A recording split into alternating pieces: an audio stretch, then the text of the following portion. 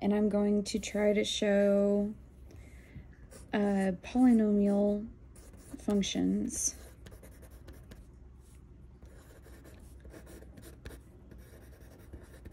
of a higher degree. You know what I mean. So polynomials typically look like this. We have a, if there's a sub, and then x with the exponent. And obviously there's more, but we really pay attention to this a and this exponent here. So if a is greater than 0 and n, this exponent n, is an even number, then p will go up to the far left and up to the far right. And that will typically look like this. And we already have an x exponent of 1, so we have 1, 2, 3 turns, and our exponent in here is even, so it would be a positive a with an x exponent of 4. If a is still greater than 0, but n is an odd number, then p will go down to the far left and up, to the far right. I'm trying to record this the best that I can. I'm sorry if it's not perfect. So that would look something like this. Oops. Okay, so we have 1, 2, 3, 4 turns.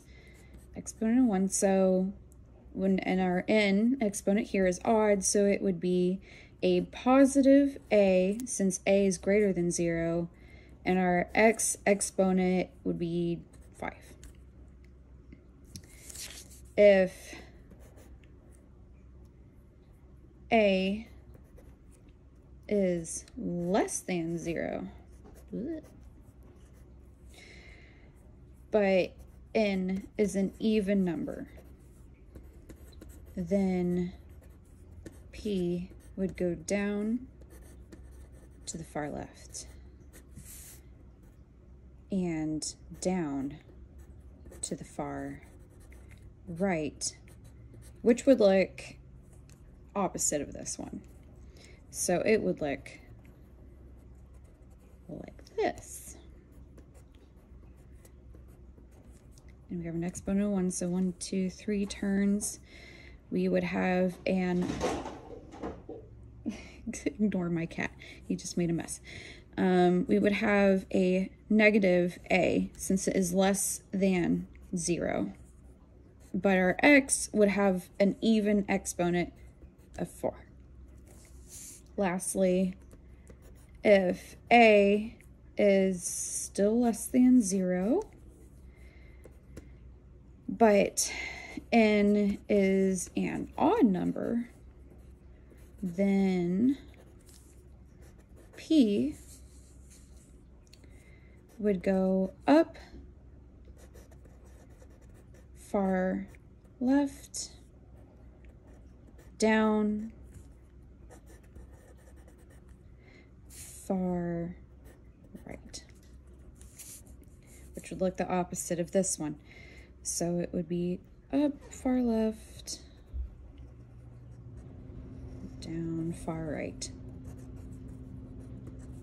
1, 2, 3, 4 turns. We would have a negative a since it's less than 0, and our exponent is odd, so it would be 5. So if we did an example, and we had a polynomial that looked like this, and there's obviously more to the polynomial. There's no, okay, there we go. But we really don't pay attention to a lot of this. We pay attention to this and this. So since 3 is greater than 0, we would have a graph that would go, let's see, 3 is greater than 0, but our exponent is a 5, so it's odd. So it would go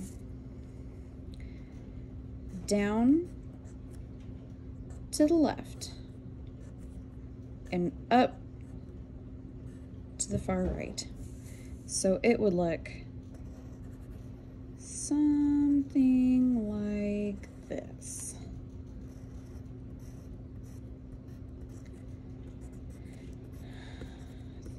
Four turns. So we had 3, which is a positive, x, 5, which is odd. And that's how we kind of look at graphs for polynomials. This helped me a lot. This unit was a lot more of a struggle than the previous units, but her explaining this part really helped me see what polynomials of a higher function look like on a graph.